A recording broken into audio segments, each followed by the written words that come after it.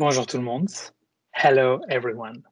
Je suis extrêmement heureux de vous accueillir aujourd'hui pour une nouvelle conférence virtuelle du CDTS et du projet Equality. I am delighted to welcome you today for a new CLTS virtual event co-hosted with the Equality Project. For those who don't know me, my name is Florian Martin Barito. I am an associate professor of law and the University Research Chair in Technology and Society at the University of Ottawa, where I lead the Center for Law, Technology and Society. For today's virtual talk, we are delighted to partner with the Equality Project, a 7-year SSHRC-funded research partnership hosted at the Center for virtual book launch of the Emerald Handbook of Technology-Facilitated Violence and Abuse, co-edited by Jane Bailey, Ashley Finn, and Nicola Henry, who will be animating this virtual book launch across many time zones. Jane Bailey is a full professor in the Faculty of Law Common Law section at the University of Ottawa, a CLTS faculty member, and co-leads the Equality Project housed here at the Center. Asher Flynn is an associate professor of criminology in the School of Social Sciences at Monash University and vice president of the Australian and New Zealand Society of Criminology. And Nicola Henry is an associate professor and vice-chancellor's principal research fellow in the Social and Global Studies Centre at RMIT University in Melbourne, in Australia. And the book that we're launching today, this international book, features over 40 multidisciplinary scholars, practitioners, advocates, survivors, and technologists from 17 countries, and addresses a wide spectrum of abuse perpetrated online, offline, and through new technologies. And without further ado, I will hand it over to my colleague, Prof. Jane Bailey, who, with other co-editors and some of the contributors, will present you this important handbook. Professor Bailey, the floor is yours. Thank you so much, Florian.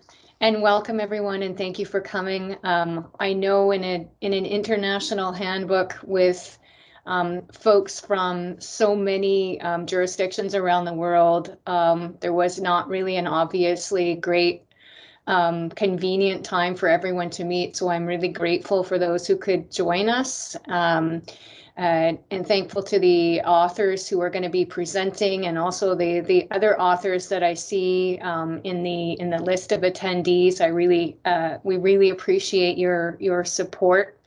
It's a real pleasure to launch a book that was really a glint in the eyes of Asher, Nicola, and me after a conference that we presented at in Australia back in, I think, 2018.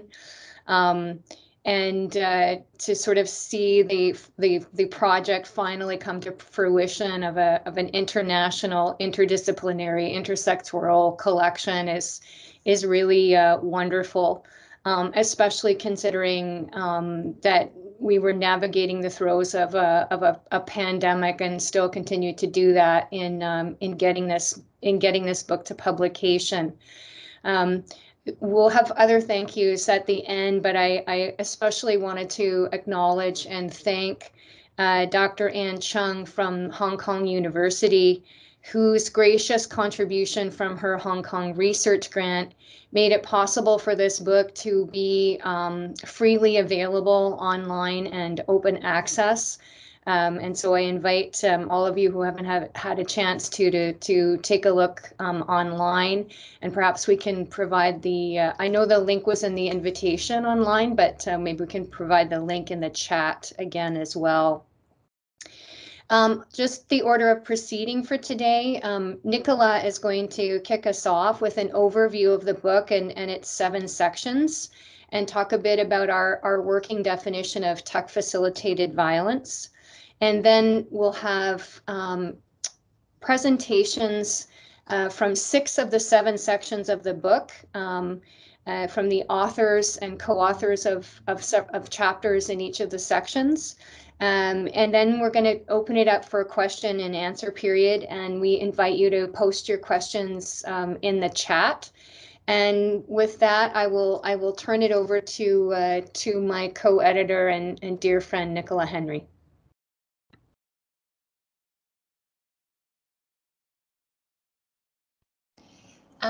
Thank you so much, Jane. It's so lovely to be here with all of you today.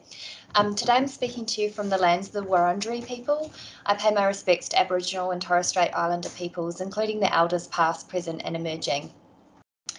I'm going to spend the next 10 or so minutes giving you an overview of the handbook. I'll go through the 7 different sections which contain the chapters from our world-leading experts on the topic of technology-facilitated violence and abuse. Now, just so you know, technology-facilitated violence and abuse is quite a mouthful to say, so I probably might just abbreviate that to technology or tech-facilitated abuse. So let me start with the first section of the handbook. The first section of the handbook, I might just share my screen with you because it will show you which chapters are in each of the section of the 7 different sections of the book. Hopefully you can see that okay. So the first section looks at a spectrum of behaviours that make up technology-facilitated violence and abuse. The purpose of this first section is to give the reader a good grounding on the key concepts and the critical debates on this topic. Authors discuss the false dichotomy between online and offline experiences. They explore the term violence and whether this is the right way to capture the diverse and complex experiences and behaviours which make up the phenomenon of technology-facilitated abuse. The authors in this section also discuss the nature of harms involving the use of digital technologies. They problematise the compartmentalisation and separation of tech-facilitated abuse with other forms excuse me, of interpersonal harms. They insist that tech-facilitated abuse must be examined in light of a continuum of sexual violence against women, or as an intersection of settler colonialism with misogyny that shapes the lived experiences of violence and abuse and the ways in which people are able to seek support and help for these harms. Chapters in this first section also explore issues surrounding victimisation and perpetration in often neglected parts of the world, such as New Zealand and the sub-Saharan African region, or within Indigenous communities where people experience tech-facilitated abuse differently because of settler colonialism. Moving on to section 2 of the handbook, which is looking at text-based harms. In this section, the authors recognise the diverse ways in which online speech acts can cause harm and constitute harm, and the harms being individual, collective, as well as intergenerational. The authors explore many underexplored issues, such as the vicious online attacks against women by other women, the problem of online threats to kill, rape, or cause harm, the nature of transphobic discourse online, doxing and the intentional release of personal information on the internet, as well as antisocial comments on online forums. Many of the themes of section 1 of the handbook come up again here in this section, including the downplaying of harms in our legal system and also in our society more broadly. The authors also consider the interconnected nature of harms, the impacts and the significance of lived experiences of online hate that serve to stigmatise, delegitimise and exclude people, and therefore undermine their rights to digital citizenship and their rights to be themselves online. In addition to exploring harms, authors in the second section also examine the underlying drivers of oppressive speech acts. They recognise that what drives individual and collectivities to engage in harmful speech acts online is complex. Indeed, none of the authors in this section treat online hate in simplistic or individualistic terms. Instead, they recognise the way in which offending individuals rationalise their behaviour among other like-minded people to shore up support and to provide further justification for their harmful acts. While the authors in this section examine the influence of broader structural factors, they do not lose sight of the agency and responsibility of the individuals behind the hate. Moving now to section 3, which we focus on image-based harms. And again, I've just got that on the screen so you can see which chapters are in the section. We deliberately defined this rather broadly to refer to the creation or dissemination of images that denigrate or subjugate the person depicted in the image, or which expose the viewer to vicarious trauma or affect. In other words, the authors in this section recognise that images can be harmful, not only for those depicted in the images, but also for those who are exposed to the viewing of those images. The chapters in this section are based on original empirical research on 3 important issues. First, exposure to abhorrent violent material. Second, violent or aggressive pornography use and exposure. And third, image-based sexual abuse. The authors explore the harms of images, how harms can be experienced differently for people of colour and other minority groups, and also how legislative interventions and prohibitions might not address the complexity of image-based harms. Together, the 3 chapters in this section provide a timely reminder of the enduring power of images that survive and linger in both space and time, which can have significant implications for both the subjects of the image as well as the spectators. Section 4 of the handbook explores the proliferation of image-based sexual abuse, sexual assault, and sexual harassment on dating apps. The authors recognise the different ways in which individuals from marginalised population experience harms and how socio-cultural and sexual norms facilitate, normalise and excuse these harms. Similar to other authors in the handbook, the authors in this 4th section recognise the ways in which lived experiences of harms on dating applications are shaped by the dynamics of power and interlocking forms of social inequality on the grounds of race, gender, class and disability. The authors explore the experiences of people with diverse gender and sexual identities in using dating applications and experiencing sexual harms to consider how these may differ from heteronormative experiences. But the authors don't just focus on harms, they also examine the complexity of consent and the greyness of consent in some situations. They acknowledge the pleasures and benefits of online dating sites and applications, as well as the subcultural norms that shape the way in which certain groups, such as gay, queer and bisexual men, engage in their spaces.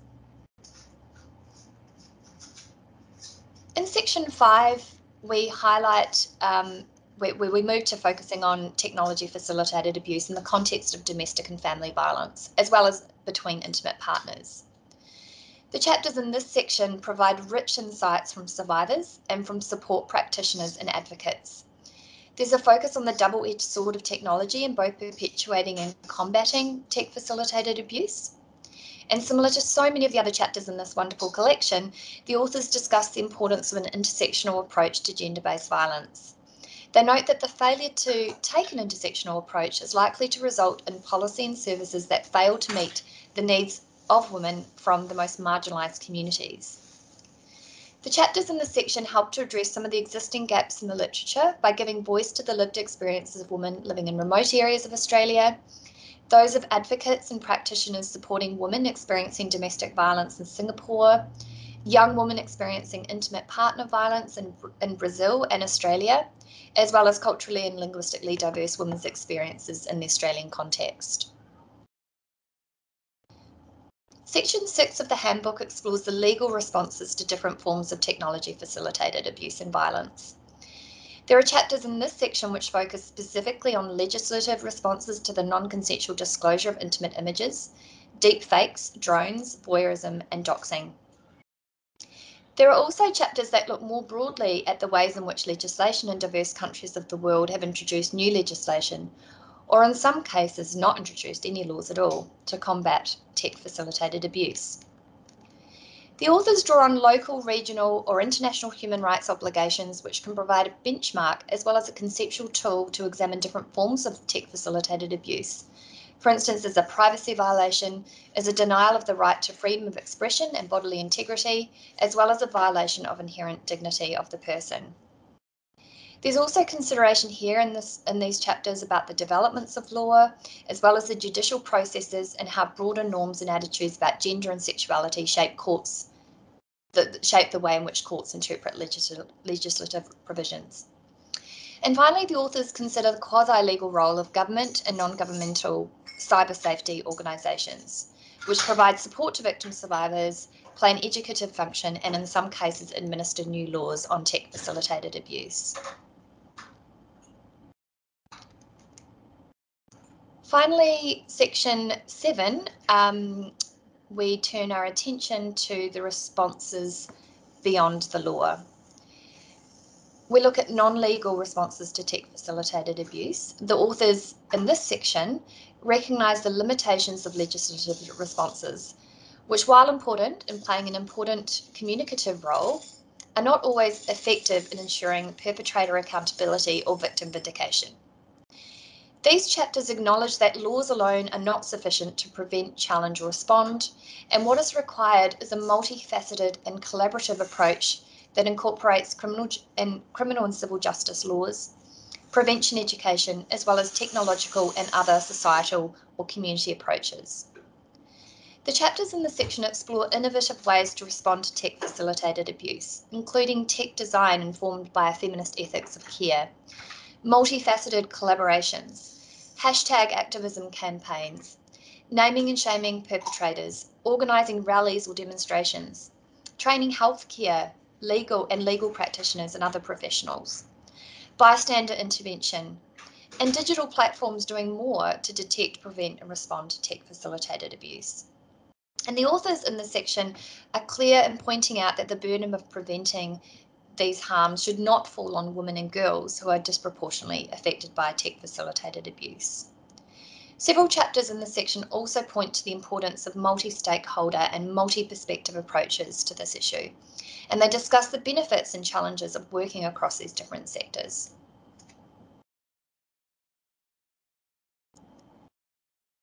In summary, this handbook covers so much. It's been such a wonderful opportunity to be a co-editor of this handbook, and I'd like to thank Jane for leading this wonderful collection, and to all the authors who have contributed to make this handbook such a great success.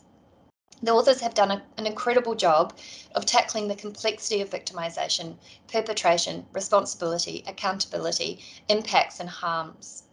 And we conclude the collection by stating, technology-facilitated violence and abuse is a truly global problem. As the diverse perspectives and experiences featured in this book have shown, the deep entanglement between technologies, inequality, marginalisation, abuse and violence require multifaceted and collaborative responses that exist within and beyond the law. And we also conclude, and I'll end here, to say that this handbook has been incubated and will be born into complex and chaotic times defined by historic global pandemics of disease, i.e. COVID-19, racism and misinformation. These are times in which the entanglements of social, cultural, economic, political and technological forces and lived experiences around the globe are undeniable, and where careful attention must be paid to the impacts of discriminatory systems such as misogyny, racism, homophobia, transphobia, colonialism, ableism, classism, and their intersections, as well as to perspectives beyond those of us situated in industrialized nations. Mindful of this context, it is in the spirit that we add this collection to the cacophony of voices calling for improved understanding of and responses to technology-facilitated violence and abuse. And that's it from me. Thank you.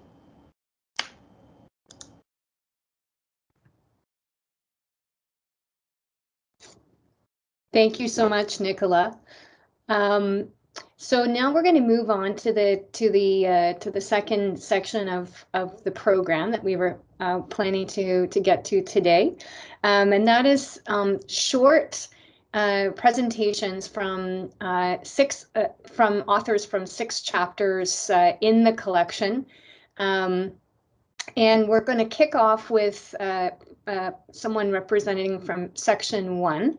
Tech-facilitated violence across a spectrum of behaviors. And maybe Nicola, before the next person starts, you could stop your screen share. And yeah, and so this first presenter is Dr. Chandel Goss. I am delighted to introduce her. She is a postdoc researcher at Royal Roads University in Canada. She's a very vital part of the Equality Project as well. She'll be speaking on her chapter, Not the Real World, Exploring Experiences of Online Abuse, Digital Dualism, and Ontological Labor. Welcome, Chandel. Thank you so much. So yes, my name is Chandel, and I just want to start with a big thank you to Jane Bailey, Asher Flynn, and Nicola Henry, as well as other panelists tonight. It's a pleasure and an honor to be speaking here. So the chapter I contributed to this book is based on interviews I conducted with women who experienced online abuse, and it sets out to better understand the experiences of online abuse in the context of what some refer to as digital existence. So when I speak of digital existence, I'm referring to the way that online spaces have become a central part of the way we experience our social, our political, and our economic and personal lives. But despite this centrality, participants in my research identified a tendency to treat online spaces as less real, as less material, less harmful, and the people in them as less vulnerable. This tendency is called digital dualism, and it refers to the process of making and thinking a distinction between online and offline life. Digital dualism is a bias that sees preferential treatment given to offline forms of communication and interaction. And so in my chapter, I suggest that in addition to being a bias, digital dualism is also a discourse that produces a habit. And if you listen for it, you'll hear this habit play out all around you. You'll hear people use the terms like real life, online world, virtual reality.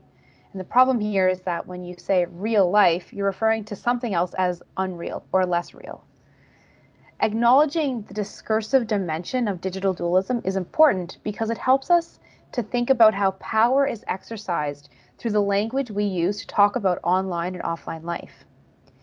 And while digital dualist thinking might not be intentional, the tendency to make the online-offline distinction and to speak in those terms is pretty catchy. It spreads and becomes an existing convention, a kind of common sense that governs and legitimizes social relations. So in total, throughout my interviews, the theme of digital dualism emerged in the interviews in 3 ways. First, as advice from others to turn off the computer, delete social media, and block users. So for example, one participant, and names have been changed, of course, one participant, Ellie, explained, quote, "A big frustration for me is when I tell people about the problems I'm having and they just say, well, you should stop using social media altogether. You should delete your Instagram, you should delete your Facebook, you should just stop." As Ellie explained, quote, "Getting offline is not always an option. And even if it was, such advice wrongly assumes that no longer seeing the abuse somehow renders it less harmful." Secondly, digital dualism manifested as a denial of online abuse as real. Participants described encounters where their abuse was doubted, downplayed, or ignored by therapists, friends, teachers, and perpetrators as well. For example, Trish described comments she received where perpetrators tried to deny her the space to understand their actions as abuse. She explained that after confronting a man who shared her image without consent, the perpetrator became defensive. Quote, "He said, go think of something in the real world." And I said, "Hey, just because it's online doesn't mean it's not the real world." And he said something like, "Stop telling yourself that." Third, digital dualism was internalized by participants themselves. So the phrases like real world and real life were frequently used by participants to describe offline experiences. This demonstrates, I think, the pervasive nature of this discursive habit. For example, Lily used the term to point out that perpetrators of online abuse should face the same consequences as they would with other kinds of abuse. She said, quote, "I feel like they deserve to be treated just as if they'd hurt me physically, like in real life." These findings are symptomatic of a culture that privileges face-to-face communication over digital communication. While perpetrators' belief that online abuse is less injurious and less consequential to those targeted is self-serving because it deflects responsibility, it also reflects a wider hierarchy of harm that has long circulated in offline spaces, where forms of abuse without physical markers are invisibilized. This is evident in the types of advice participants received, which assumes that the abuse and harm can be turned off as easily as the devices themselves, as if the abuse is localized to the screen before us, rather than something that sits with us or that we carry effectively throughout our day. But perhaps the most dangerous aspect of digital dualism is that it has become so commonplace to think in this way.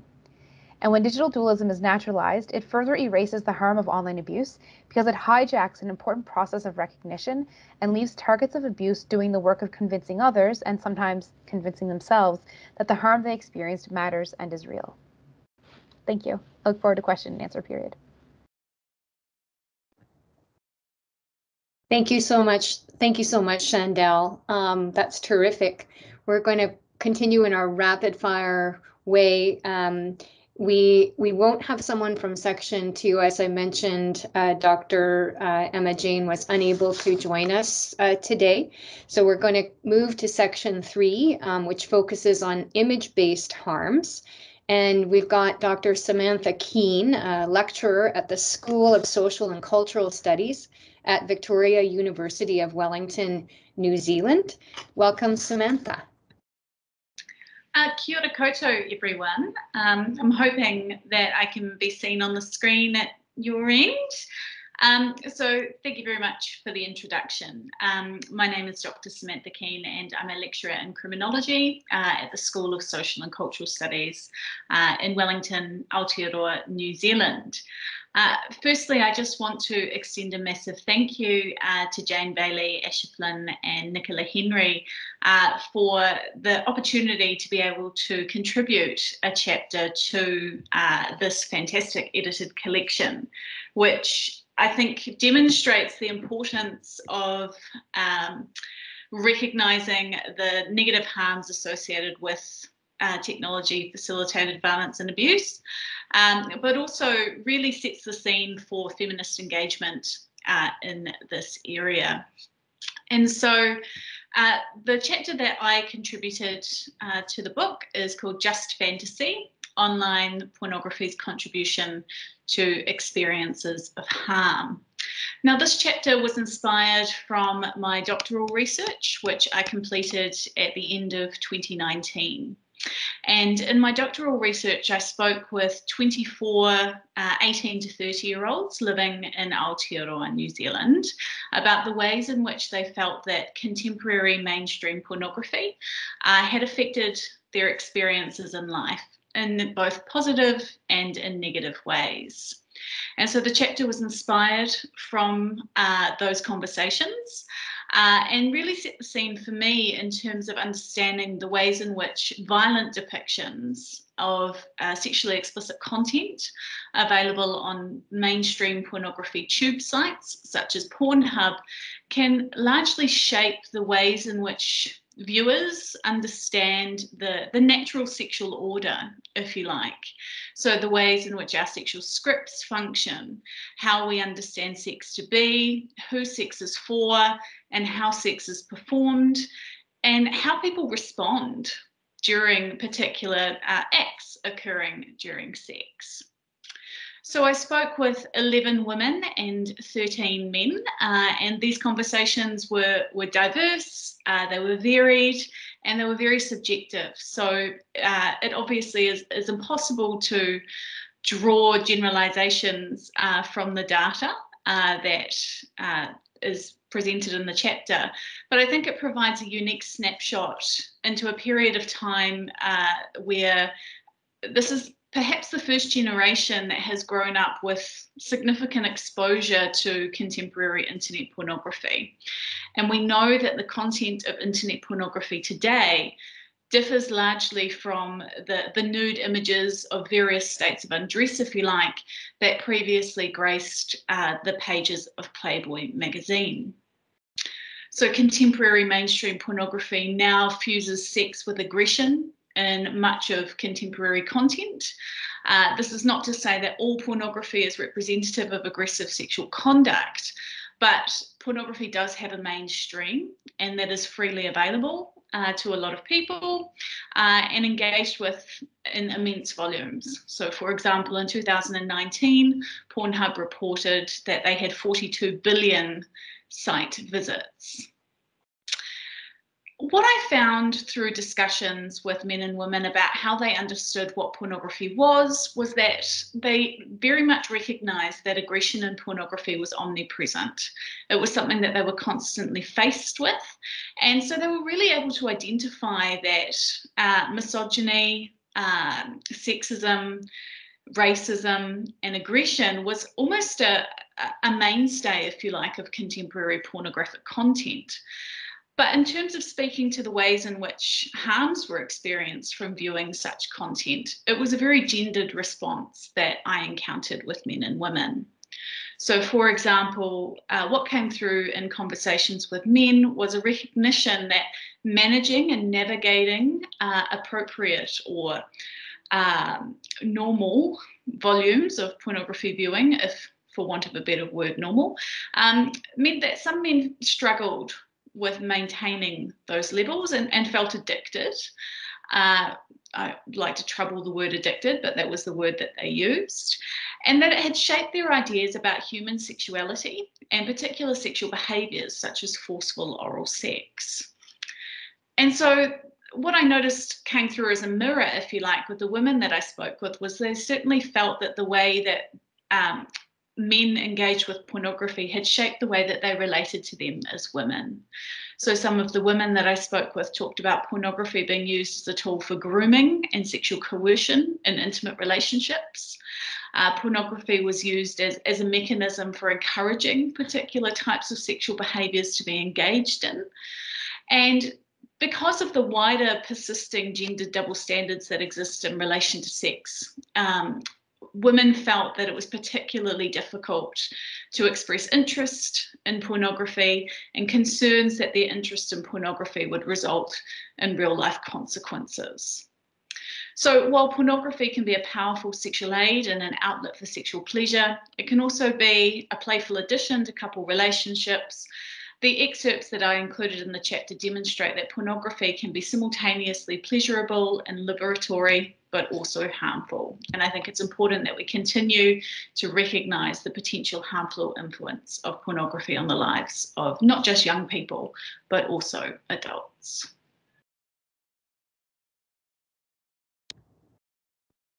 Thank you very much, Samantha. Next, we have speaking about his chapter from section 4 on dating applications.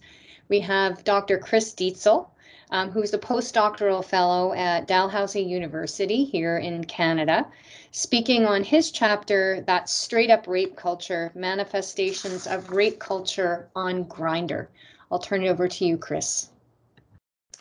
Thank you, Jane. I'm going to be sharing my screen for this, so hopefully you can all see this. Yes, so my name is Chris Dietzel, he, him. I'm a postdoctoral fellow at Dalhousie University in Halifax, which is on the east coast of Canada. Before I begin, I do want to just say a big thank you to Jane Bailey, Asher Flynn, and Nicola Henry for this opportunity to publish and now today to share my work. Specifically, I want to give a shout out to Dr. Henry, as I worked with her the most. So Nicola, I really want to say thank you because I learned so much from you through the process of revisions and everything. Feedback which I have incorporated in my own mentorship and support that I now give to my students. So thank you for that. So my research explores the intersections of sexuality, gender, safety, consent, and technology. And similar to the previous presenter, my research project came out of my dissertation project that I did for my PhD. And so today what I'm doing is I'm sharing with you findings from the qualitative study I conducted where I investigated, excuse me, 25 men who have sex with men, so MSM, 25 MSM's experiences with dating apps. And so I've included my Twitter on the lower part of the screen, so feel free to @ me if you want to talk about these issues further or get in touch with me. To begin, I want to share what some of the participants explained were examples of rape culture on dating apps. So first, participants talked about problematic user behavior as a manifestation of rape culture. So they talked about someone making assumptions about they want, about like the types of assumptions that they would make about their consent or wanting to interact. Participants also talked about assumptions made about their sexual interests, which they said people discerned from the profile text and images that they had on their dating app profiles. They also talked about people pressuring them online to engage in online sexual behavior. So they talked about coercive, coaxing, harassing, different types of behavior that we identify as technology facilitated violence and abuse. There were also participants who specifically talked about online app users not taking no for an answer, and specifically for racialized MSM, they talked about being fetishized online. In terms of messages and images specifically, participants talked about users who were aggressive, invasive, imposing, violent, objectifying. They talked about non-consensual receipt of images, such as unsolicited dick pics, which is an issue that I actually explore in another recent publication, which is called The 3 Dimensions of Unsolicited Dick Pics.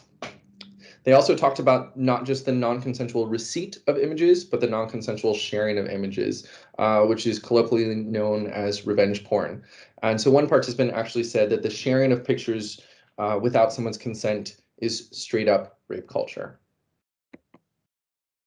Participants also talked about sexual violence that they experienced from app users in real life. To problematize that term that another presenter discussed, but yeah, they did talk about sexual violence that they had experienced from folks they connected with online and then met in person.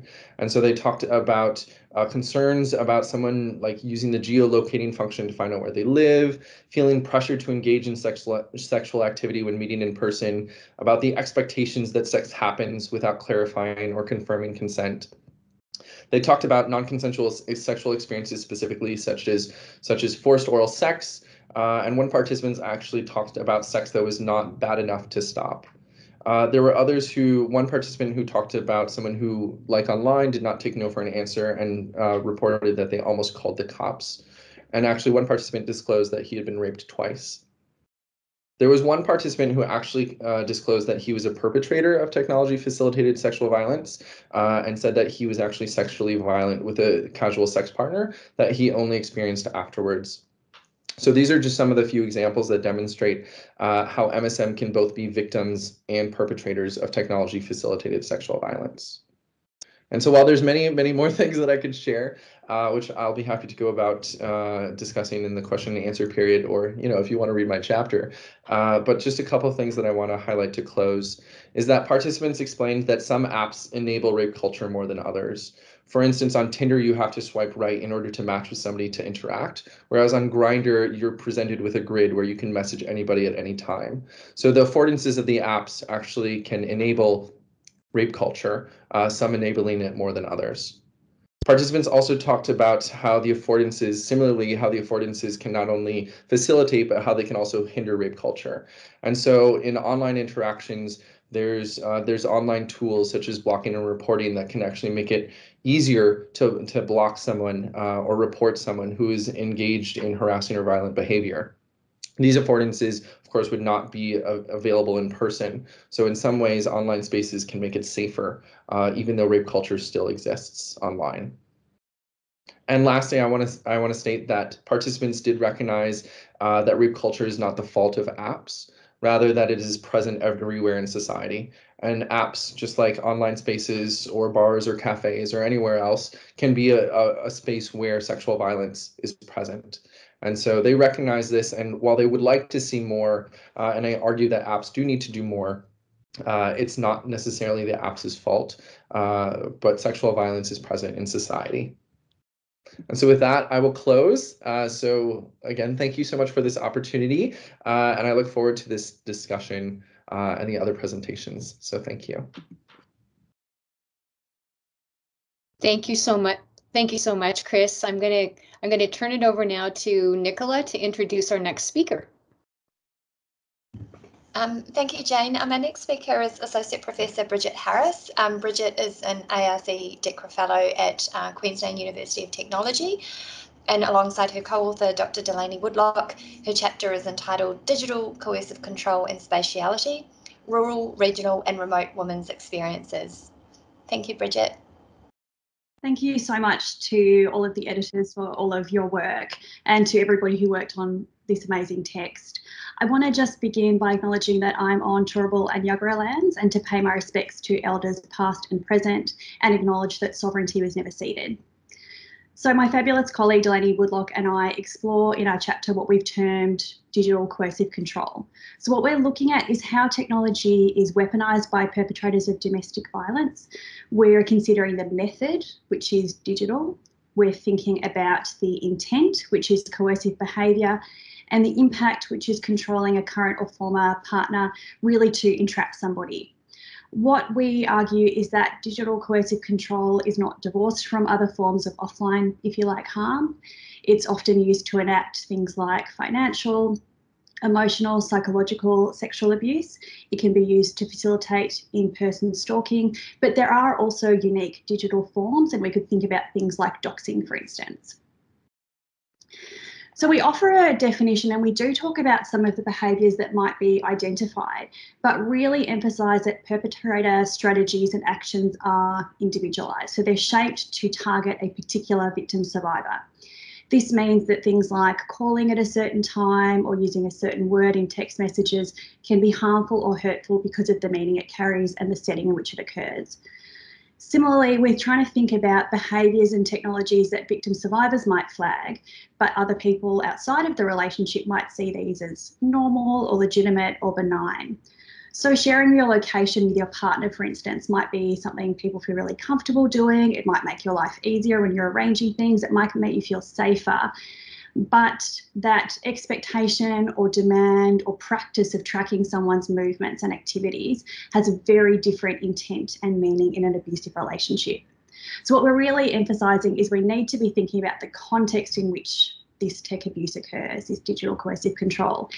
And that means that we're looking not at isolated instances, but at these behaviours as part of broader patterns of coercive control, which really serve to limit somebody's freedoms. We talk about this as spaceless violence, and that's because someone can be exposed anytime they or the perpetrator are accessing a device or digital profile or app, for example. But we really do need to be thinking about place and space to try and understand both how digital coercive control presents, but also the impacts and responses.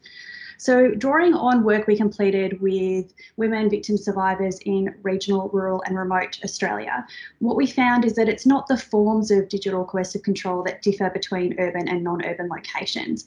But what really does change is the experience, the impacts, and then what happens when someone's experiencing those harms. So we think firstly about place, which is geographic locations.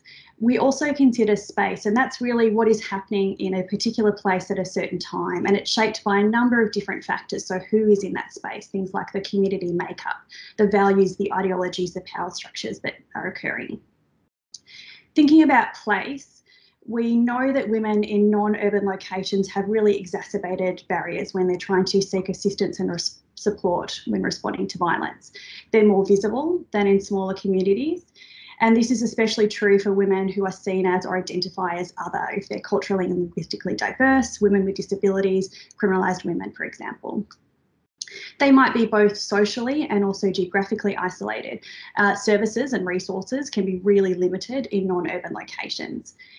In that kind of setting, technology can be a great tool for overcoming isolation, but when it's weaponised by perpetrators, it can result in informal and formal channels of support being cut. We can think about space too, so we might think about gender in rural places, and where traditional gender roles might be instilled and rural masculinities might manifest quite differently than in urban settings. Women in close-knit, small, sometimes conservative, in their words, communities were sometimes encouraged to resolve what was framed as conflict as opposed to domestic violence, to maintain the family structure, not to go against the boys' club of which the perpetrator was part, the abuser's network of supporters. So essentially, while we're studying this spaceless violence, we are arguing that you can't overlook the setting in which women, perpetrators, and also services are based. We need to be acknowledging that both place and space really shape experiences and responses to digital coercive control.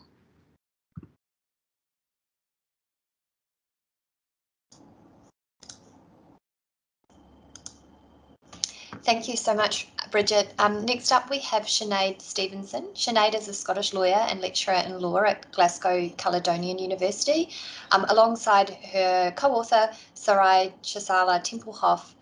Sarai is a Malawian human rights lawyer and legal researcher. She is the founder and executive director of the Gender and Justice Unit in Malawi. Their chapter is titled Image-Based Sexual Abuse, a Comparative Analysis of Criminal Law Approaches in Scotland and Malawi. Thank you, Nicola. Good evening and thank you, everyone. And I suppose just to begin by echoing what everyone's already said, a big thank you to the editors for allowing myself and Sarai to contribute to this work, but also for the incredibly nurturing way this handbook came into being. It was a difficult time during the pandemic, and yeah, I really couldn't have asked for a more supportive collegiate editorial team to be working with. It was a real privilege, so thank you for that.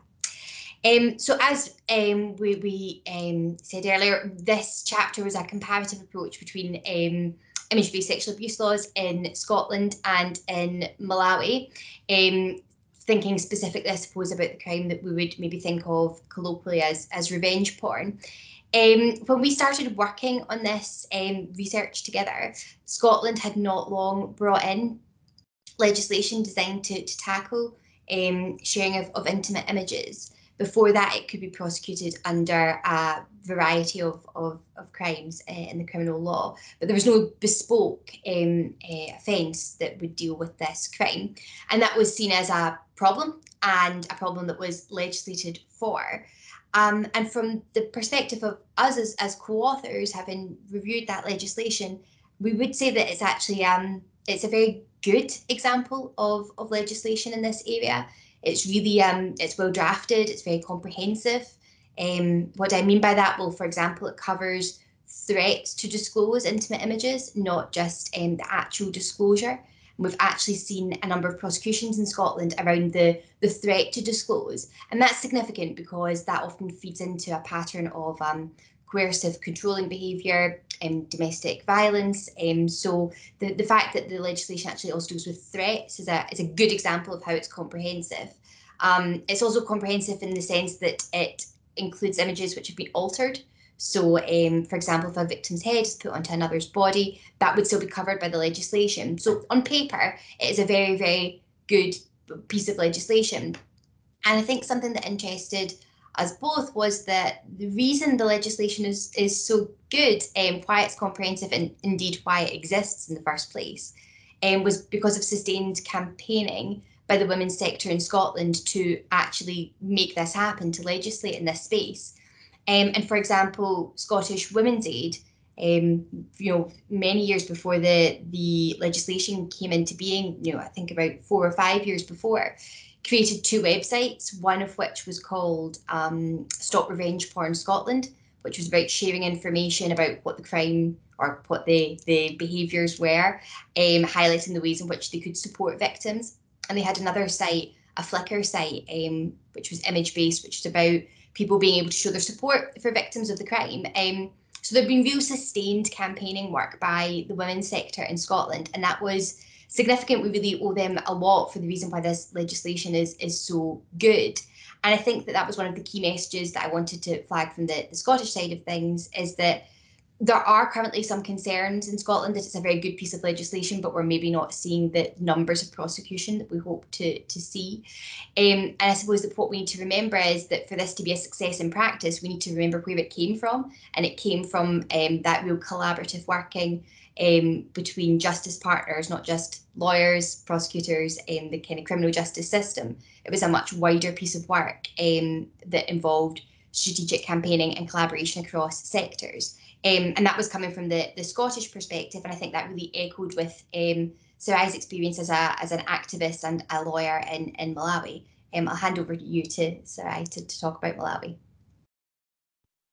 Thank you so much, Sinead. And I just want to echo the thanks to the editors, to Jane Bailey, Asher Flynn, and Nicola Henry, for the opportunity to participate and contribute to what is an incredible piece of scholarship. And I think it's incredibly important that it's available open source. That means so much, especially coming from somewhere like Malawi, where you don't always have access to paid for journals and other sources of information. So this really means a lot to me that our work is a part of this handbook. So just to echo what Sinead was saying, I think it was really important for us when we were doing our work to compare how being part of or coming from feminist roots or a feminist activism or a movement really had an impact on the way that the bespoke legislation played out in Scotland, as opposed to Malawi, where we don't have any bespoke offenses relating to image-based sexual abuse or technology facilitated violence and abuse.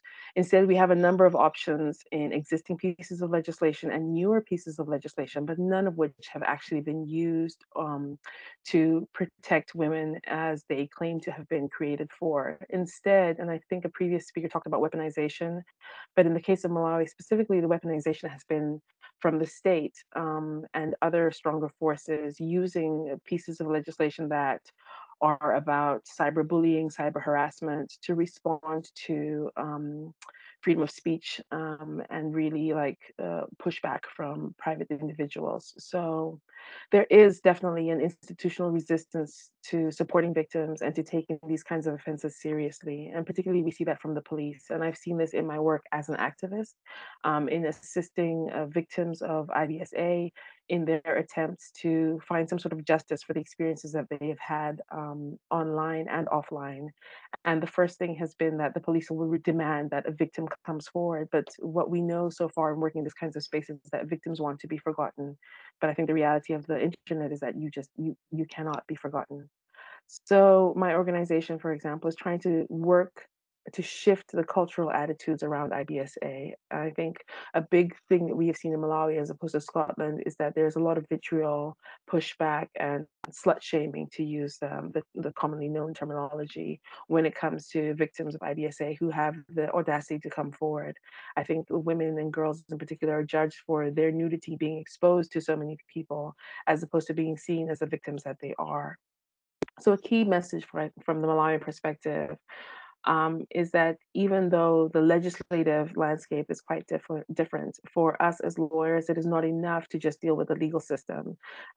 There's a lot of cultural change, a lot of perspective and attitude and belief systems that need to be addressed before we see these laws actually resulting in real or lasting change in the lives of victims and survivors of this extremely nuanced, extremely, I don't know, devastating type of crimes. But anyways, I'm looking forward to hearing so much more from the rest of the authors. This is an incredible opportunity. I really enjoy being here tonight. Thank you so much.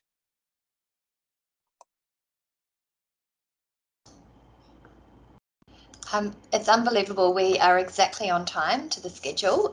We now have our final speaker, Associate Professor Alison Margansky.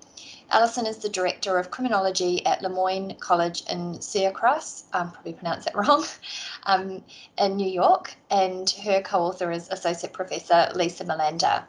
And their chapter is titled Technology Facilitated Violence Against Women and Girls in Public and Private Spaces, Moving from Enemy to Ally.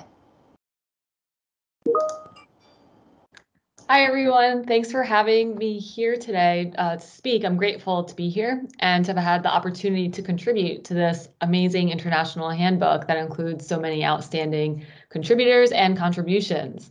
So when I initially heard about the call for proposals, I grew excited about the many possibilities for topics that I could write about, but also really overwhelmed and disheartened by how much gender violence there still is. There's so much to talk about, and there's so much work that needs to be done to move towards more of a just and compassionate socio-technological environment. So I drafted several ideas, and I was fortunate to have one of them gain acceptance. And I began working on this independently, and I was a little fed up, or should I say fueled, by how many women and girls were still experiencing gender violence, even when narrowing it down to tech-facilitated gender violence, which actually is quite common and includes different types of victimization, ranging from cyberbullying and online harassment to upskirting to cyberstalking and abuse with home surveillance systems to engage in coercive control, and so on. So as such, I wanted to highlight some of the ways that women and girls are being harmed in our highly digitized, interconnected, and global society, and consider the structures that keep that in place. As I ended up reflecting on some of these issues, namely the complex and varied manifestations of violence against women and girls, the prevalence of these experiences, polyvictimization, the resulting harms and consequences, as well as the challenges that many face navigating life in the aftermath of trauma, and also experiencing obstacles to justice, including those related to healing, recovery, and building resilience. I was in awe at how many brave individuals ended up taking action in response to their victimization. And that often stemmed from their justice needs not being met.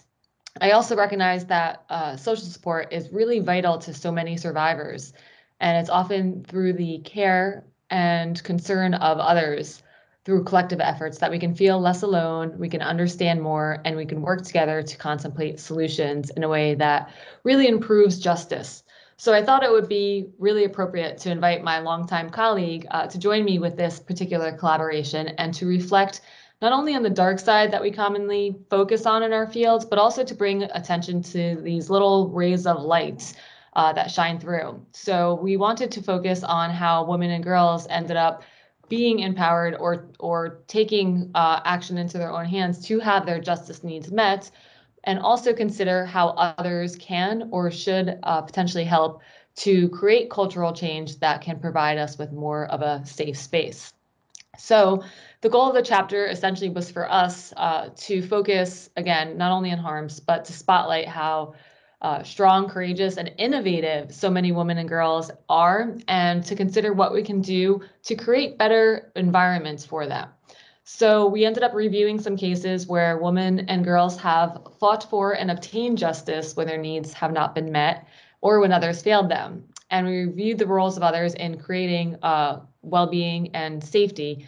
So essentially, we took a look at these alternate systems of justice and pathways to it that offered a voice to those who for far too long have been silenced in many ways. We ended up looking at how they've countered transgressions, held perpetrators accountable, such as through reposting some of the posts to the perpetrating party's mother's Facebook page, or we looked at how they may have protected others from violence, including explicitly naming offenders. So we see that there's many different ways technology can be used, and DIY Justice Online was also something that we paid attention to, as well as organized speakouts, hashtag activism, other safe spaces, and groups that have been created to try to battle sexism, misogyny, and other problems that we are seeing through technology. So we really focused on cultural change from technology and software engineers and regenerative technologies that focus on kindness and empathy and healthy interactions, to healthcare services that may recognize technology-facilitated violence as a form of violence and engage with screening tools, as well as assistance that can help those who have been harmed, the legal field, and implementing laws that signal the unacceptability of violence against women and girls, educators and raising awareness, and more. So in short, we really focused on how we all have a role to play, but we wanted to point out really that we need an inclusive and culturally appropriate solutions for moving forward and to examine what works best. So in other words, providing this continuum of care to individuals through multiple institutions to create safer spaces and places for women and girls. Thank you. Thank you so much, Alison.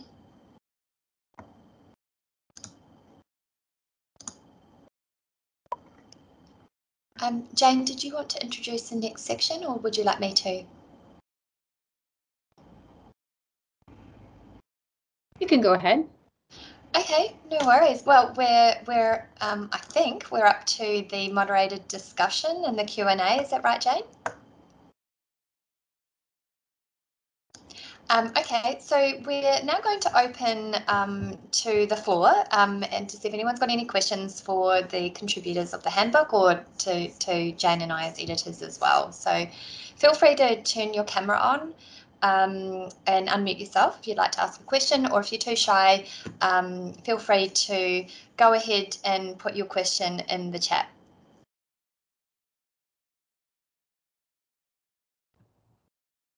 I'll also invite the speakers to turn their cameras on as well for the discussion part of this. And if you want, you can also, if you want to, just raise your hand. If you're not familiar with Microsoft Teams, there's just a little yellow hand that you can raise if you want to ask a question or make a comment.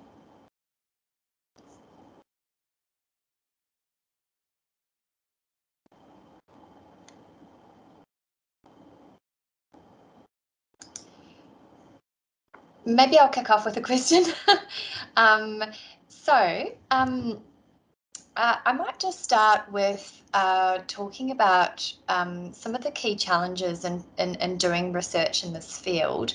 I know many of you have discussed these through your presentations and also in your book chapters as well. But I'm just wondering if you could just give us an idea about what you see as the kind of key challenge of doing research on technology-facilitated abuse and violence.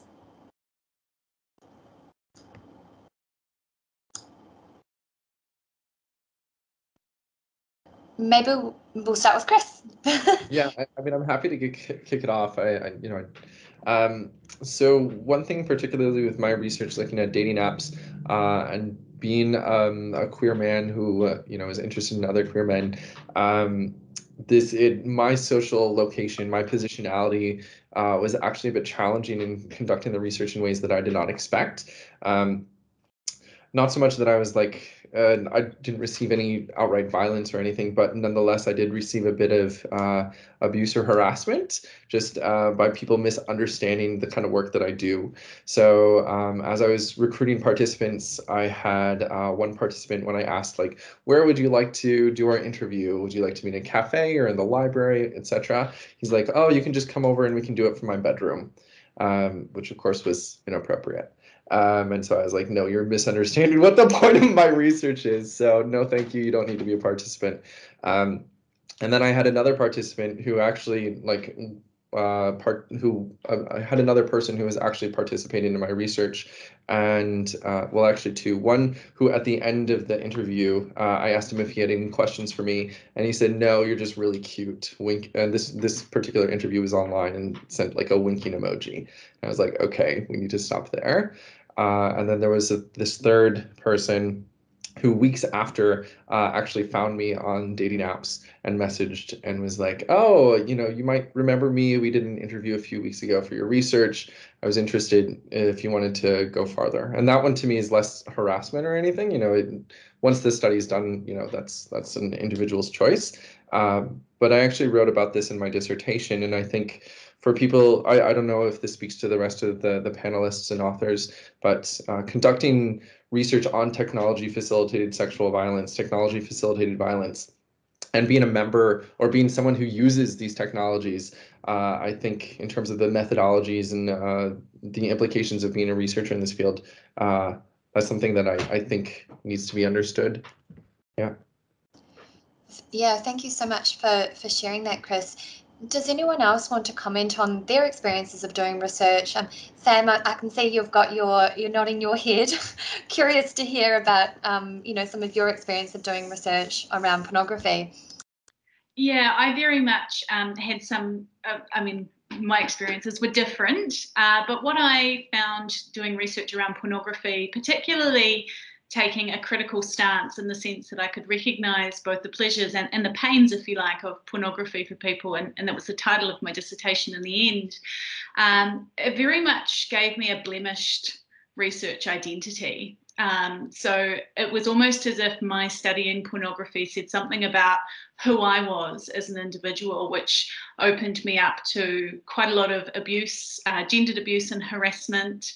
And I also experienced that from women in particular, in the sense that it was sort of the wrong thing for a woman to be doing research in this space. And I was perceived to be a threat to intimate relationships, but also in the academy as well. My research was trivialized and delegitimized and seen as not worthy of academic inquiry, and experienced harassment and abuse at conferences, unfortunately, from male participants, professors in fields around deviant behaviours.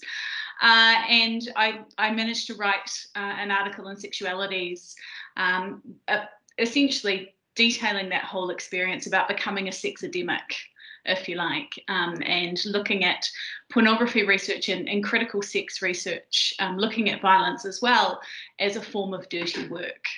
So the stigmas associated with violence generally and victimization being transferred to people doing the research as well. Has that deterred you in any way, or has it just encouraged you to continue doing the amazing work that you're doing? Very much encouraged me, and I think what has been really helpful as well is it's very much now that I'm in a lecturing position and supervising students doing work in difficult spaces, being able to identify the supports that will be needed, and just really opening up space for discussions about some of those hard aspects of doing sex research that were not always there in some of the spaces I was running in during my doctoral research. Chantal? Thanks for sharing your experiences. I guess the only thing that I would add, but like Chris, I should say that I I forgot about it until he started talking about his experience about my online recruitment tool was trolled. And I remember paper posters in the library on my campus were defamed. But I'm thinking of, my research in general, which is also, the chapter is a component of my dissertation. I spoke with women who experienced pretty, in some cases, very severe forms of online abuse. And some were talking about previous experiences. Some were in the middle of dealing with some pretty horrific experiences. But I was speaking with them about a pretty barren support landscape. And them, they mentioned moments of validation by speaking with me and having their experiences heard and validated in that sense, but they often were looking for help and support themselves, when the very nature of our discussion was about how little support exists for them, or that they can't access support. And there was always a limitation, I think, or a challenge of having to explain to them the slow pace of academic research.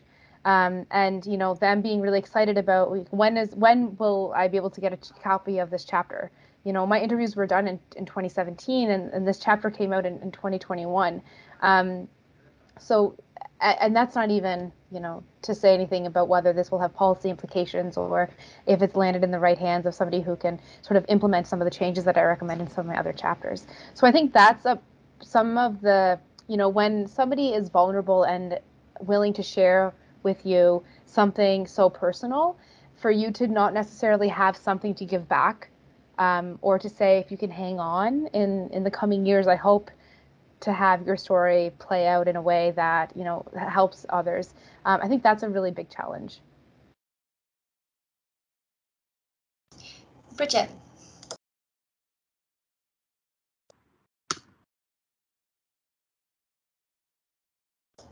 Bridget, you're on mute. I was pressing it too many times. I think a challenge research-wise, but definitely in the practice space, is technologies are constantly changing and perpetrator strategies are constantly changing. So it's really hard to, sometimes I think people want an exhaustive list of all the harms, and that's just not possible. And thinking about perpetrators, what we were saying was real world networks of perpetrators, abuser allies, but also these kind of virtual perpetration. And I definitely think we need more insight in that space. And I think Walter de Kessery here, he's done an amazing chapter with Danielle Steinberg in this text. And he's done all this amazing work around peer support theory that I think is going to be really significant for us understanding how it works in both spaces. But we don't know a lot about the online perpetration, I guess, especially in the domestic violence space. Yeah, totally. And I've actually got a question about that. I might just hold off for that for a moment. Just something that I wanted to ask you all was around kind of the hierarchy of harms, which is something that's discussed in I know, Chantal, you look at the false dichotomy between the online and the offline, and the the kind of responses that you might get, whether it's at academic conferences or from policymakers or lawmakers or from perpetrators even, to say that these aren't really serious harms, that there's not real impacts from text-based or image-based harms. I'm just wondering, have you encountered that with your colleagues or more broadly, and how do you deal with responding to that problematic viewpoint? Alison, I can see you nodding. Can I go to you and then Sinead? Sure. So I remember presenting at ASC quite a few years ago, and I think maybe it was 2013 or so, and I was presenting some of my cross-cultural research that dealt with dating relationships and a comparison of American college students and then students in Poland. And we were looking at deviant behaviors, including socially interactive relational aggression. And I know that terminology has changed a lot over time, but I was presenting it. And there was a man in the audience, and I don't know if anyone was in the room. Potentially some individuals may have been there. But at the end, he's like, I don't understand it. Couldn't they just log off? And like, they didn't understand the implications then. And it reminded me of what someone said earlier. It's the same thing where people are excluding and closing off this whole world that we've so increasingly relied on for our interactions. And it's so frustrating that so many times the burden of resolving violence has been placed on the victims and survivors rather than perpetrating parties or even bystanders, right? So it's so of course with hearing that, I had to try to ground myself and respond in an appropriate way without getting too outraged. But I did make a note that with times changing, there's a lot far-reaching audience that a post can actually circulate among several hundred individuals, right? And even if you were to move locations, such as people may have done in the past, if they're victims of bullying, let's say, even if you move, that can be shared anywhere you go, right? It's there for life. It reaches more people, and it actually can have more devastating impacts. So I was glad that also I had colleagues at the conference who were supportive of the views and were understanding of how technology actually can really be detrimental in many ways. But we're still encountering that, right? So it takes a lot. Thanks. Thanks, Alison. And Sinead, I know you've got a comment about that too. Yeah, I think that really just to echo some of what was said there, I think that something that in the Scottish context was very important was all of the work, like I've said, that was done by Women's Aid to try and counter these narratives that it's not serious, that it doesn't really matter, that it's not that harmful, that you can just log off.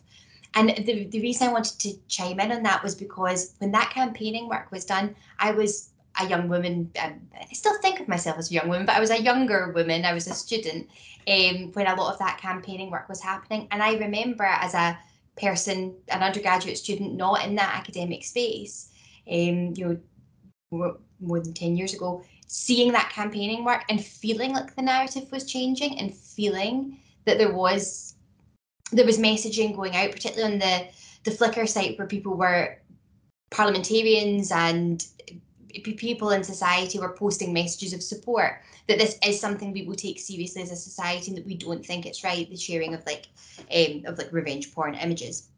But I think something that concerns me now a little is that campaigning work was incredible and the legislation came into place and the legislation is very, very good, but we don't necessarily see those prosecutions happening. And sometimes I actually think now the narrative is slipping backwards, and that is a concern that I have. And that was partly what I was writing about from the Scottish context, was the idea that it needs to be sustained because that narrative is so pervasive that it's just online, it's not that big a deal, or indeed you should never have taken the images in the first place. And sometimes that is a concern that I have now, that actually that narrative is slipping and it is a crime that predominantly affects younger women. And I'm not sure that younger generation of women are getting the messaging that I got as a young woman. Yeah, I think that would be what I would come in to say there. Oh, Jane, sorry, my mic was doing what yours was doing that before, Bridget. Sorry, Jane. No problem. So many things I'd like to comment on, but I wanted to sort of pick up, Sinead, on what you were saying, just to provide a recent example. So my colleague and co-leader of the Equality Project, Valerie Steeves, just wrote an opinion piece about what needs to happen with Facebook in light of the Wall Street Journal investigatory report. And so I was looking at the article, which is fabulous. I commend it to you. It was in the National Post. But I was looking at the comments posted in relation to the article. And the first comment was, listen, if you don't like Facebook, then don't use it. And so there is most certainly continuing, and it continues in all spaces. So as we work to expand people's understandings of tech-facilitated violence, as yes, including acts by individual perpetrators, but also contributing actions of corporations. Chris mentioned, how the affordances of technology can shape the experience or increase exposure. And as we work to think about the role of the state in all of this and state perpetrated tech facilitated violence, there's so much work to be done. There continues to be that work to be done, right? Around convincing people that you can't build societies that effectively mandate that people be online in order to be educated, to socialize, to consume goods, to have access to information, and then use this, adopt these blithe responses that say, well, if you don't like it, just sign off. That's just is not the reality that we live in. So I share the frustration of so many that I hear in so many voices about, and really focused on thinking about the importance of continuing to make sure, being, I guess, relentless in some ways, to not let to do whatever we can to prevent what I think is an inevitable backslide. Yeah, so I just wanted to add that to the conversation. Well, that's great because that was going to be one of my next questions, was to talk about the role that you see of corporations and digital platforms, technology companies, and addressing this problem, and how you see that fitting alongside, as Jane has mentioned, the role of the state, but also the individual perpetrator who's behind, or the groups of perpetrators that are behind these acts. Sarai, I was wondering if Sarai, are you still there, Sarai? I am. Yeah, I'm just wondering, would you? I was going to ask, do you have any comments on that? I mean, in terms, I know your role as a human rights lawyer and a legal researcher. How do you see the kind of the role of corporations or technology companies or the state, and how they might work with law enforcement or with the legal profession as well? I mean, so I have a lot of thoughts. My main one for the perspective from Malawi is that when we think about technology facilitated violence and abuse, oftentimes we're targeting a higher level of technological engagement. In Malawi, it's mainly WhatsApp, So I have been in spaces where, Facebook has invited people who are working on this to talk about these issues. And I'm like, well, it isn't actually Facebook that's our problem, it's WhatsApp. And sometimes the responses that we are configuring or thinking about are not targeting these most basic sort of groupings and communications and methods that people are using to violate other people's rights and privacy.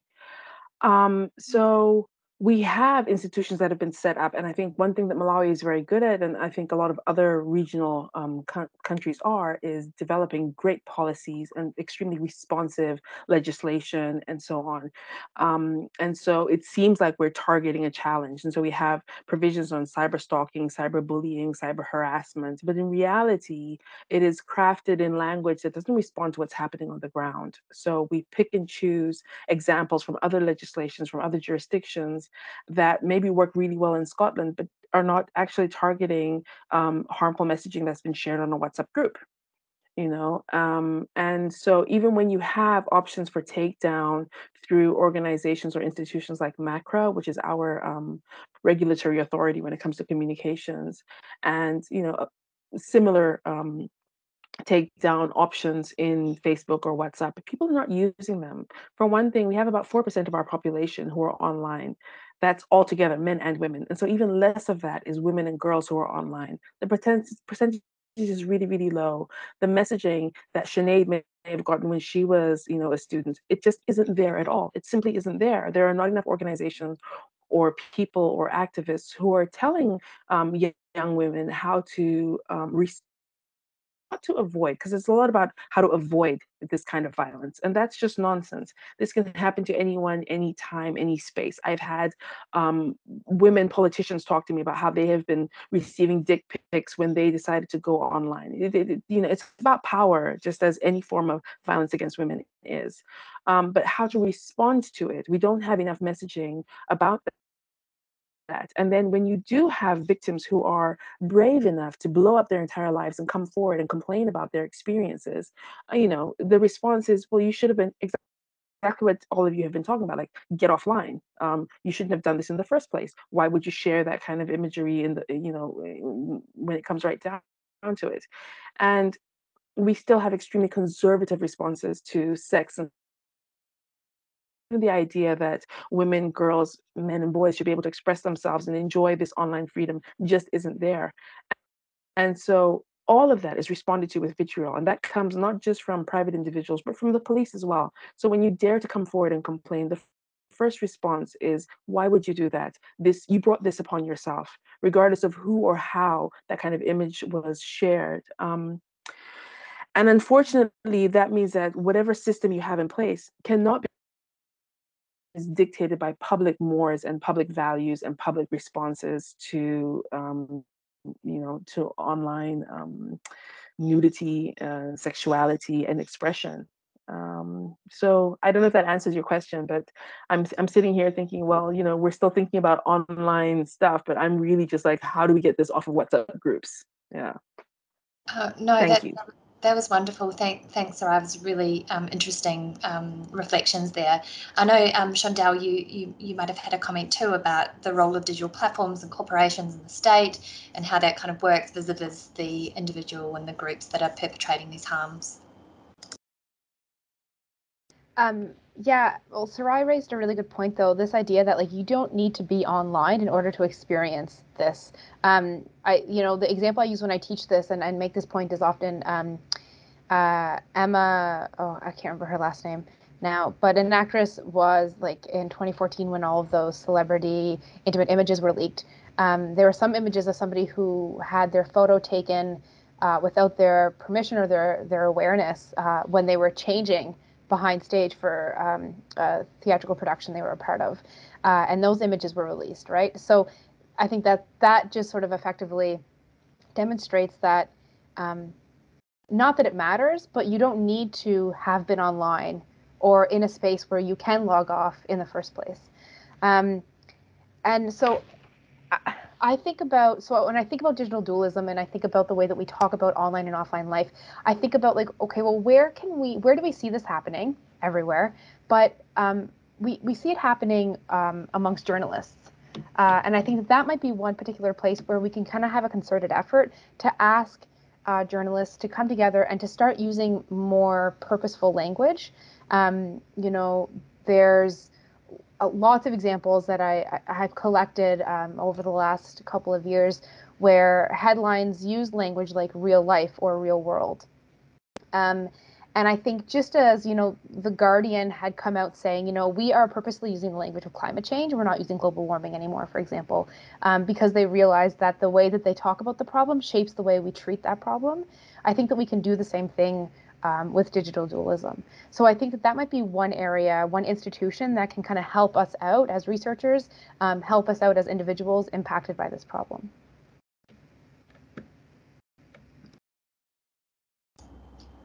Would anyone else like to comment on the question?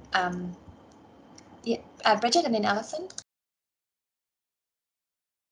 So I think we're so fortunate in Australia, we've got really great non-government and government agencies working in the tech violence space, and the eSafety Commissioner has been really key in driving this idea about safety by design, and that's really thinking about design and development and deployment of technology as prioritising safety, and they've got principles that they've laid out, a model to be followed essentially. And really key in that, and I think key in shifting things, is that we are having more diversity in the tech spaces. You know, these don't occur in a vacuum. They reflect a lot of inequalities and discrimination and marginalisation that occur. And it's about getting people in the room who have diverse experiences and can problematise how they might be targeted and affected, and really speak to user practicalities. I mean, different groups use technology very differently. And so I think it's so important that we do have more diversity in the tech industry, and that we are holding platforms to account. They should and they can certainly be doing a lot more. Alison. So I absolutely agree with what's been said there. And I just wanted to note that I think it's imperative that we listen to and learn from survivors of tech-facilitated gender violence to construct not only pathways for their healing and resilience, but also, again, better spaces for everyone. And one of the challenges that I find is that in terms of the way that we respond to these offenses, these crimes, a lot of what we have has been hindered, particularly by often male-dominated institutions that fail to take these offenses seriously. And that involves our criminal legal system. It involves tech and the tech industry, right? And it involves areas of policing and more. And until we really start, I think, embracing other types of solutions that really center those who have been harmed in justice, I think we're going to kind of be grappling with justice for individuals for a while, and we haven't really gotten there yet. So I'm hopeful we've made some progress, but at the same time, I feel like we're commonly leaving out the voices that matter the most, that should be heard the most. Thanks, Alison. And we'll go to Chris, and then hopefully maybe Sam as well, because I'm kind of keen to hear about the dating applications as well as any response you have, Sam, after Chris speaks about porn companies.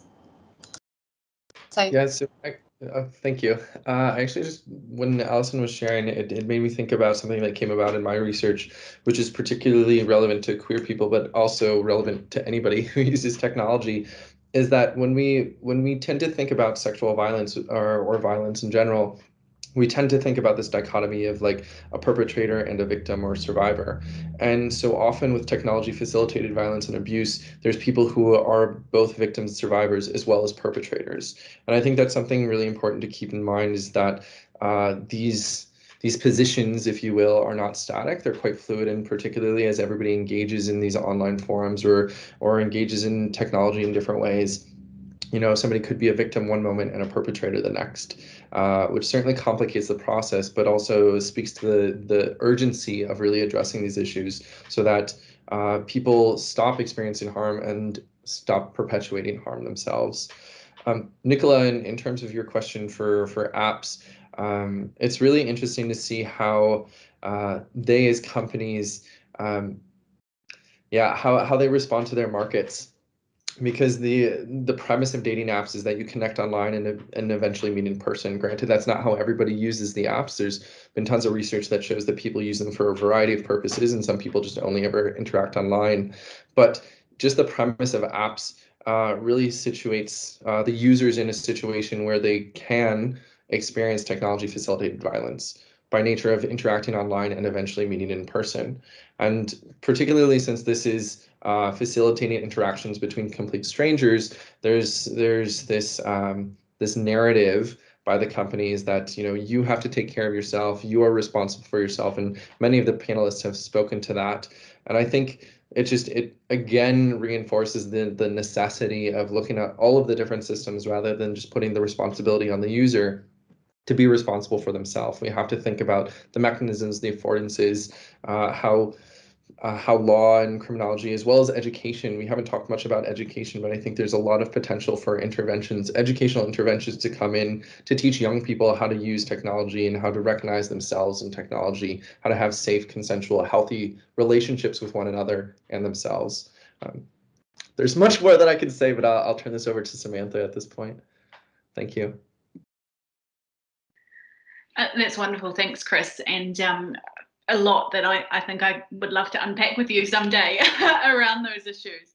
In relation to porn companies in particular, so I'm thinking about pornography on the internet is largely a duopoly, in the sense that it's sort of dominated by two large corporations, and much of the content available on those websites isn't regulated. So up until recently, Pornhub had over 14 million videos available to view at any one time. And it was only through pressure done through online petitions around concerns about the presence of child sexual abuse material on Pornhub that there was any steps taken to try and rectify the presence of illegal content. But I think there's an awful lot to be said about the regulation of by porn companies of the type of content that's presented on the front page when you arrive. So a recent study has just found that 1 in 8 video titles on Pornhub constitutes sexual violence. So the behaviours that are being described are sexually violent in nature. So, and those are the ones that are first given if you go to a pornography website for the first time. And in recognition of the fact that young people will often stumble online and come across distressing pornography that a lot of young people experience as distressing, I think there's a real obligation to try and shift the presence of that content. So I'm not trying to kink shame and say that that content shouldn't exist. Certainly some illegal content shouldn't exist, but in depictions of aggression and pornography, that's not always necessarily an issue if people do have access to holistic, comprehensive relationship and sexuality education that permits them, or grants, if you like, a sense of porn literacy to be able to engage with that content themselves. But I don't think that that should be the first appearance that people will have with pornography and the first thing that they see. So I'm finding it difficult at the moment with Pornhub in particular, because they are trying to regulate some of their content, and they have introduced an extreme content policy. But essentially the policy just says you're up to you. It's up to you. You're the user. You get to decide what you look at. But Pornhub, through their algorithms, actually tells you what you will look at. And when we are seeing increasing levels of, say, for example, rough sexual behaviours under the guise of consent, and we're seeing, you know, the presence of the rough sex defence occurring in criminal trials, and Pornhub itself publishes data that says that that's what women want, I think we're fueling myths around some of those existing myths around women's sexuality in particular, and that's what's been given to us on a plate right at the beginning of engaging with that content. So education is key. And I do have some questions on education. We'll hold that thought, but we'll go to Jane, and then I'm going to ask another question, then we'll move on to prevention. Yeah, I just wanted to jump in on the role of platforms, because we have a variety. Well, we just had an election, so there were a variety of bills in Canada relating to a number of issues, including online harms. There was a position paper with respect to online harms, and one of the approaches relates to, compelling platforms to take greater notice and do a better job of content moderation. But of course, one of the I feel like this is such a complicated issue, because at the same time, we have that Wall Street Journal investigation, which didn't come as a surprise to anybody. It just reaffirmed that there was internal research that matched a lot of external research that was already there. But then to sort of say, the regulatory response is going to be to say, once again, corporations, you take care of it, and then we'll just monitor to see how you're doing. Makes me very nervous. I'm not sure these are the organizations that I in fact, I'm quite confident these are not the organizations that I trust to be making these decisions without some kind of greater public or community-based parameters on what needs to be happening. And so I just wanted to sort of get that out there as well, because that, of course, pressure is mounting, especially in rightly so in relation to child sexual abuse images. And I just want to make, the concern is that we don't rush to solutions that actually re-embed the just deepen the power that these large tech conglomerates actually have over us in our daily interactions and discourse. Yeah, that's a really great point. Thanks, Jane. I want to just, with my next question, move to talking about law, because it's something I feel like most researchers in this space tend to agree that we need to have, new specific legislation to address the harms associated with image-based sexual abuse, with online rape threats, doxing, and so on and so forth. But there's also recognition from those same researchers, including myself, that the criminal pathway is very fraught, particularly for people who've had experiences of, intimate images, for example, being distributed, or any kind of like sexual related harms. So I'm wondering if we could, maybe if we could start with Sinead and Sarai, given your work in the legal sphere, what your thoughts are on a kind of carceral approach to dealing with this issue, whether you think there are some issues there, and how we might kind of address some of those problems. It's so interesting, I think, sometimes being in this space as lawyers, because you have this inherent belief that law is a good thing, is a good solution, it feels like a good tool. And then in this space, actually, often that's not what we see, particularly when you work in sexual violence work. You're aware that the existing law is not doing the job that it ought to be with crimes that we've, that are internet based. And it's difficult because when Sarai and I first started talking, before this chapter was ever conceived of, when we first started talking about this issue in, like, I don't know when that would have been, Sarai, like 2016 or 17, because Sarai's published on this before. And when we were talking about it originally, I said, Scotland's recently brought in this piece of legislation. It's really good. And our initial standpoint was, wonder what we could learn from each other, and maybe there could be a similar campaign in Malawi for similar kind of legislation. And that was where that conversation started from. And Sarai, I'll let you come in on that, because I think quite quickly we got to a space of law is only as good as the culture which is implementing that law, and it's very easy to create a paper tiger in this space. And I think that, I'll hand over to you, because you're much more eloquent on this than me, but that was our thinking, wasn't it? That was exactly what we were thinking. And it's like I said earlier, where we have so many pieces of legislation, so many policies responding to so many things, but it depends upon how or whether people are really able to utilize the promise of the law and see some sort of real-time responses to perpetrators of this kind of violence. Do people actually face any kind of repercussions for these kinds of actions? And the reality is that no, they don't. And so you have a law that looks really great, that sounds really good, and then the person who ends up facing fines or jail time is somebody who said that the First Lady looks like a chameleon, as opposed to a young man who posted the phone numbers of over 100 students. And I think earlier when we were talking about what survivors experience and so on, I wanted to add that one of the things is that a lot of them, a lot of women and girls then get tasked with the responsibility for the life of this perpetrator. And so do you want to be responsible for him no longer being able to go to school? Do you want to be the reason why he gets thrown out of university, why he no longer has a future? And on top of just wanting to be forgotten, that's something else that they have to have as a burden on them. And the law is not a response to that. The law doesn't offer, certainly not the criminal law. Perhaps in civil actions or civil suits, you might have some kind of retribution, some kind of an apology, something that hurts the pocket or somewhere like that. But the criminal justice system is just about whether or not somebody gets to serve jail time.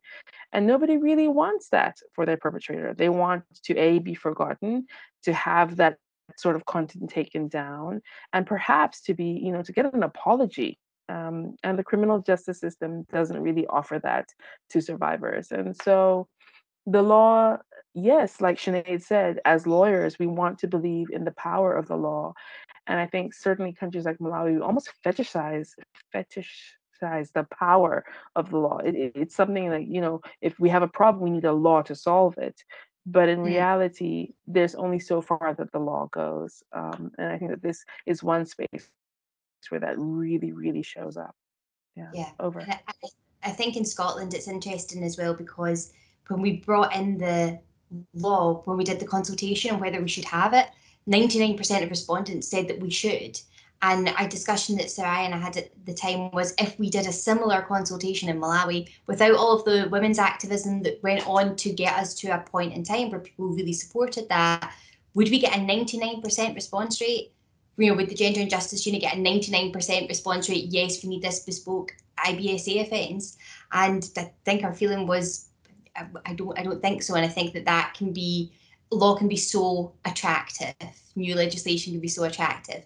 And I'm from a country where we've only had a devolved parliament since the early 2000s, and we too fetishise law and like making legislation. And I think you have to be quite careful about when you do that, because you could very easily disappoint survivors by creating a piece of legislation that is a paper tiger. That doesn't seem to be the case in Scotland, although numbers aren't necessarily what we would hope that they would be. That might just be kind of like a bedding in. That we're hoping that will improve, and there's been really good work going on with like the police to try and improve detection levels. But yeah, I think it's easy to fetishize law as lawyers, and I think Sarah and I started from a place where we did that a little bit, and then quite quickly realised that actually that maybe wasn't the best solution in these cases in particular. Thank you so much. That really helpful insights. We've got about 5 minutes. I just want to remind the audience again, if you're wanting to ask a question, feel free to put it in the chat or to put your hand up. We have a comment from Andrea. Thanks, Andrea, in the audience, who said, "Thank you to all presenters for your courage and contributions. Absolutely love hearing voices from around the globe, noting the commonality of behaviour and challenges across discovery experience. I hope there are future opportunities to spend time together like this." I just have a question. There's another question that's come up, but I just want to ask it before we run out of time, which is about the important question about prevention. I'm just wondering if we could have some quick reflections from the presenters about what you see are the most important things we should be doing around prevention. Then I'll move to Samantha's question in the audience.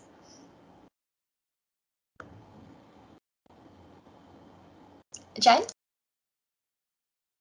Yeah, so I guess I've been, I have enough gray hair that I actually don't have, despite being a lawyer and legally trained, I've actually stopped really thinking of law as a solution to much of anything, which is a little disappointing considering I've committed a career to it.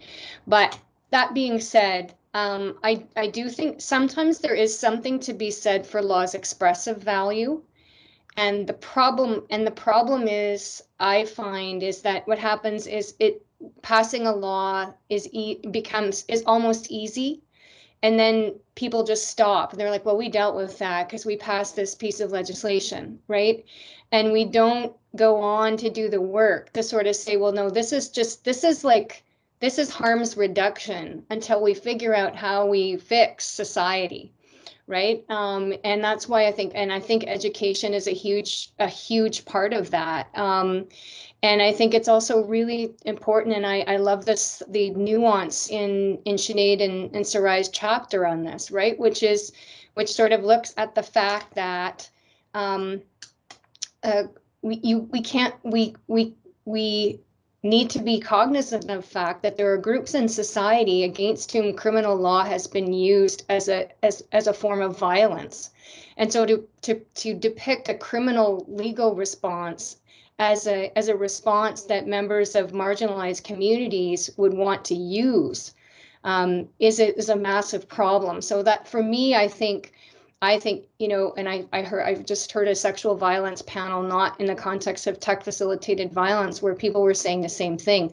We have to start young, we have to start early, and we have to have informed sex education. We have to inform young people about their rights and stop telling them what it is that they have to do. You've got to do this, you've got to stop doing that. Like those, to me, like that's the possibility of transformational change. That's where it lies. It isn't really with law. Chris? Can I jump in there? Yeah. So Jane, my background and career path is centered around education, and so my topics have changed. But I'm passionate about education, and I see it as certainly a way to mobilize change. It's not to say it's without its own flaws, but just education as an institution. But education as an idea, I believe very much so in. And certainly when we think around sex and sexuality, I think there's so much untapped potential for how young people and people of any age truly can be freed from these kind of constraints around technology facilitated sexuality, you know. And I think there's so much that you know, what comes to mind actually, Samantha, when you were speaking was how much we've seen the response with pornography and OnlyFans in particular during the pandemic. Is pre-pandemic, it was viewed as, you know, this kind of like hush hush bad thing. Like, why would you engage in porn if you can do something in real life? And yet during lockdown, you know, for many people that was like the only way that they could engage in some form of sexual activity. And so, and it's well known, you know, again, Samantha, you were talking about what, 4 billion videos or something, or I forget what the statistic was specifically, but, you know, there's so many people who engage in sexuality, engage in their sexuality online or facilitate it through technology. And rather than demonizing it or villainizing it, I think we need to embrace it in many ways that can truly free people and liberate people to enjoy it for themselves, and then to enjoy it with other people, or to just even talk about it more openly. So that's one thing that I would like to see through a sex education and even interpersonal conversation. You know, I think we can do a lot more to normalize technology facilitated sexuality. Yes. And Samantha, I know there's the advertisement in New Zealand about the porn stars that knock on the door of the mum, and I'm actually, sorry, just really quickly, just curious about what your thoughts are on has anyone else seen that advertisement? It's like a consent, you know, pornography, young person. Sorry, Sam, you know more about it than I do. Yeah, so it was built through conversations with multiple government agencies and sex educators around how we can destigmatize conversations between adults and young people about pornography and encourage them to have critical conversations about that. It depicts it in a jovial and humorous way. Some very stereotypical looking porn stars, if you like, turn up at the front door. Mum answers, son is terrified, and mum says it's time for us to have a chat about what you're doing online. And I think it went viral. It's been fantastic, and I think it's a really great step in opening up some of those really challenging conversations and reducing some of the stigma around talking about pornography, given how much it does form a healthy and normative part of many people's sexuality. But at the same time, I think I'd like to see pornography as an embedded part of sex and relationships education. We know that in Aotearoa in particular has been inconsistently delivered across the country. And it's also not compulsory to participate in sex and relationships education. So I'd like to see that be given to all young people and for it to be focused around pleasure, but also around asking about their values in relation to sex and pornography in particular. So how can we question what we're seeing, and how do we navigate through this new online world we live in? Thank you. I feel terrible because I know Samantha in the chat has asked a question. I'll just read it out, and maybe if the presenters could respond to her while Jane's wrapping up, because we really do need to wrap up.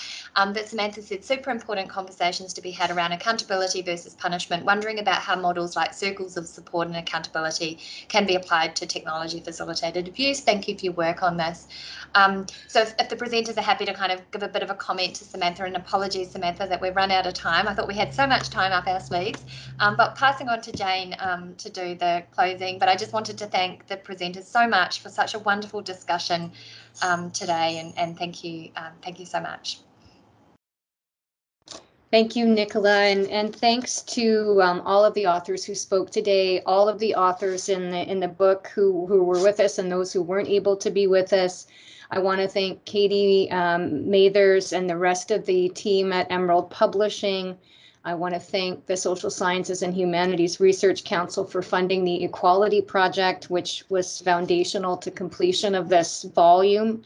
I want to thank the RAs who were crucial to the work that was done: Taylor Bain, Jasmine Dong, Stephanie Vasile, Alice Witt, and also to Robert Porter, who was the Equality Project manager, who shepherded us through many aspects of the publication process. And last but not least, of course, I want to thank my co-editors, Nicola and Asher, and my unbelievably supportive and patient family, and a very kick-ass group of feminist friends and colleagues who supported me through the process of seeing this book through to publication that brings us here. Thank you to our audience. Thanks to everyone for being here. Please look up the book when you have time. Let's look for opportunities to continue these conversations. And take care, everybody. We're in precarious times, and it's really important to take care of ourselves. So thank you, and thank you to Florian and Justin for all the work CLTS did to get this organized. Goodbye, everybody. Let's stay in touch.